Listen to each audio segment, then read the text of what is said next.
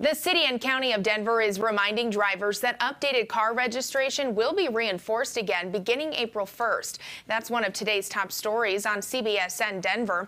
If you need to renew your vehicle registration or get license plates, you have just 3 weeks to do it. Some may be able to get their renewal or plates online. April 1st is also the first day of street sweeping season, so make sure to check which days your side of the street is being cleaned before you park, or you'll risk getting a ticket.